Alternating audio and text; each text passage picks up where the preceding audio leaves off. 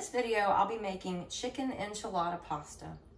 We'll be using butter, flour, chicken stock, half and half, cumin, salt, pepper, garlic powder, lime juice, American cheese, milk, olive oil, cubed and cut chicken breast, red onion, bell pepper, green chilies, black beans, and rigatoni.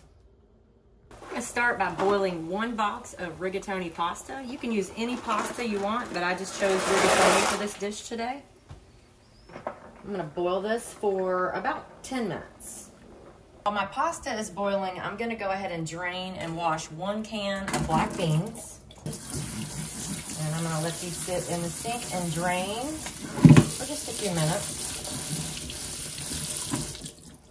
The rigatoni pasta has boiled for about 11 minutes. I'm going to go ahead and drain this in the sink. I'm going to start by adding 2 tablespoons of butter to a saute pan. The butter has started to melt. I'm going to add 2 tablespoons of flour, and we're going to whisk this until the flour is fully cooked. It takes about 2 or 3 minutes. So you can see that this is kind of starting to turn brown. At this point, we're going to add our chicken stock. I may end up using a whole can, but we'll see. Once that starts to thicken up, I may need to add more. So you're just going to continue to whisk. It's going to come to a boil.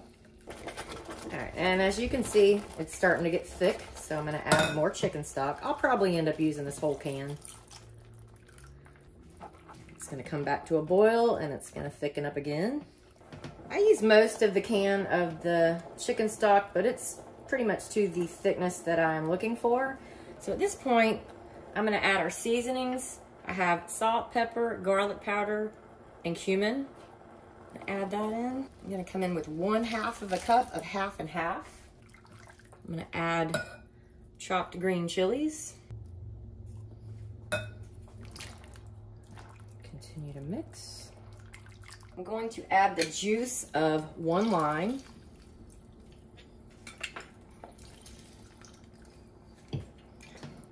And this is pretty thick. Now, if it seems like it's too thick, you can add more milk, but this is perfect. And now we're going to add the cheese. I have 8 slices of deli cheese. Listen, you can use cheddar if you prefer. You can use Velveeta. This recipe calls for sliced American cheese, and that's what I always use. I have 1/4 of a pound of American cheese. I'm just going to add this in. And it's going to start to melt pretty quick. I've added all 8 slices of the deli style American cheese in. It's pretty much done. I'm going to set this aside, and we're going to move on to the next step, which is cooking our chicken and onions and bell peppers. All right, we're going to start by sauteing our chicken. I'm going to put about 2 tablespoons of olive oil in here and let this get heated up pretty well. The oil is heated up nicely. I'm going to add my chicken. This is 1 chicken breast that's large that I have cubed into about 1/4 inch pieces. I'm going to season this with salt and pepper. I would say that's probably about 1/2 teaspoon of each. The chicken is almost fully cooked. I'm going to go ahead and add in our bell peppers and onion and continue to saute this. Go ahead and add a little bit more salt and pepper. Just a little bit, just a dash. And I'm going to continue to saute this until the vegetables are just slightly cooked. I don't want to overcook them. I want them to be a little crispy still. At this point, I'm going to go ahead and add in my cheese sauce. I'm going to add in our black beans that I drained earlier. And I've got this on a low simmer. I'm just going to let it cook for a few minutes. The vegetables aren't overdone. They're still a little crispy. I'm going to add in the rigatoni. I'm going to add most of this, but I want to mix it. I don't want to add too much pasta to it. I really want that cheese sauce to shine through because it is good.